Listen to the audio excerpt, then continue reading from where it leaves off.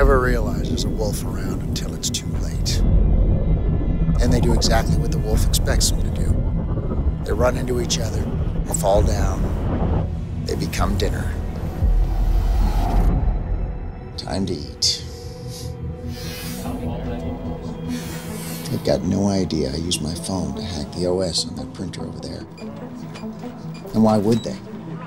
Not one printer in this place has built-in malware protection. Now, while they're all busy watching a little something I threw up on the control panel, just look at your screen. I can intercept all their print jobs until I find the info I'm looking for. Yeah. Ooh, yeah, today's somebody's birthday. Perfect. The really good stuff is upstairs. The kind of stuff that could destroy any future this grand financial institution could hope to have.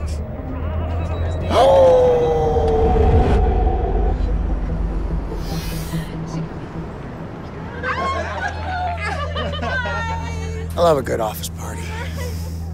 Everyone looks so happy. Happy birthday. Especially Janice. I thought everybody would forget her birthday. Okay. Not me.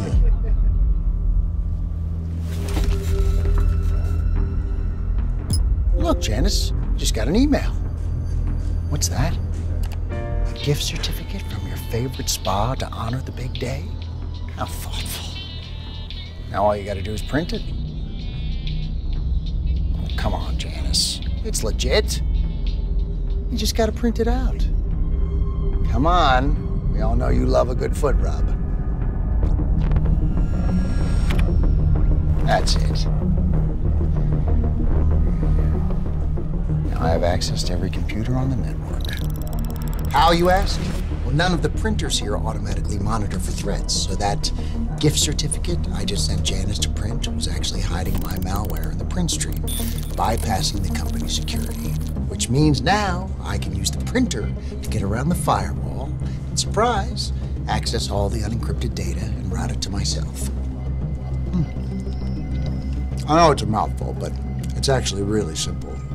Because these guys don't automate their security monitoring, not only can I see every document that gets printed in this place, I can see all the good stuff hiding on their computers, too. Now it's a party.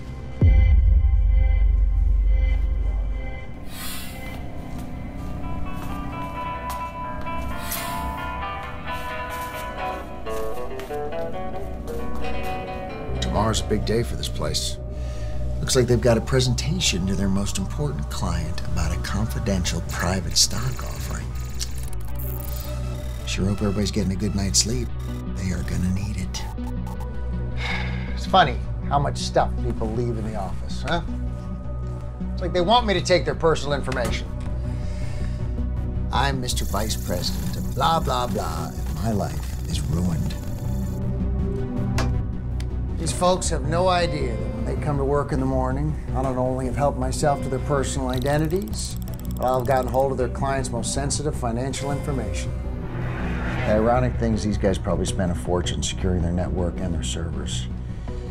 But because no one bothered to arm any of these PCs with the BIOS defense system, my malware is free to do its thing.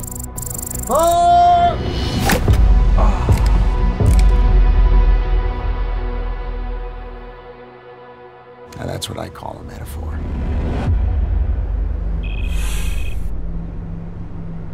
Oh yeah, no, there's a lot riding on this meeting. You might even say the future of both companies. I had some huge elaborate plan to worm my way into the video conference, but it turns out I didn't have to.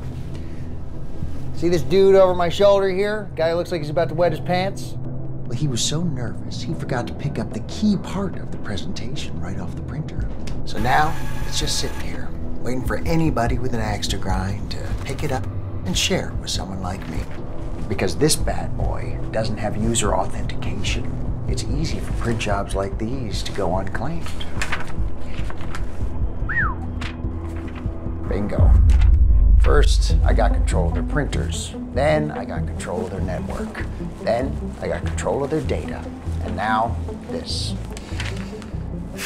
All the juicy details of a major acquisition. You can see where they wanted to keep it quiet.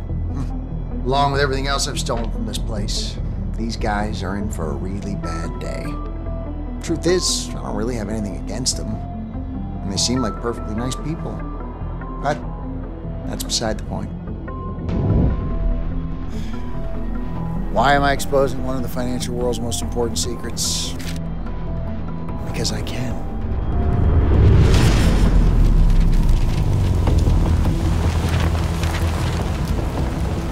And who knows? Maybe next time I'll come after yours.